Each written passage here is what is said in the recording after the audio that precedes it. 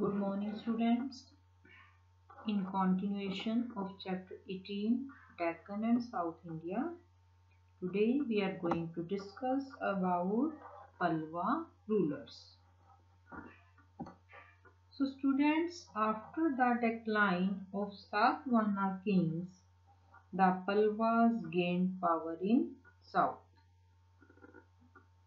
and their capital was Kanchipuram, which is located near Chennai, and the most powerful and famous Pallava ruler was Mahendra Varman,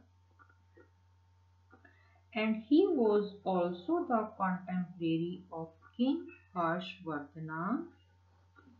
He was not only a great warrior but also a very good poet, artist, dramatist and musician. In his early period of rule, he was a follower of Jainism, but later on he became a devotee of Lord Shiva. Next is about Narsivarman I. He was the son of King Mahendra Varman, and after his father he came to the throne. He ruled from 630 to 668 AD.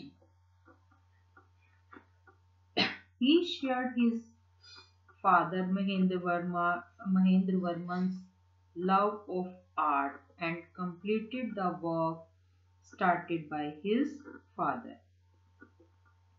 During his reign, famous Panchrath temple was constructed, and I want to share one thing regarding this temple.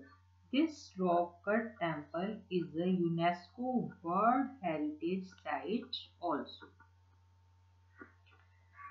And Narsivarman I was also a great warrior, and he defeated Pulkeshin II in 3 wars and brought his capital Badami under his rule. He also defeated many other contemporary rulers and established and extended his empire also. So this was about Pallavas. Tomorrow we will discuss about their administration and art and architecture. Thank you.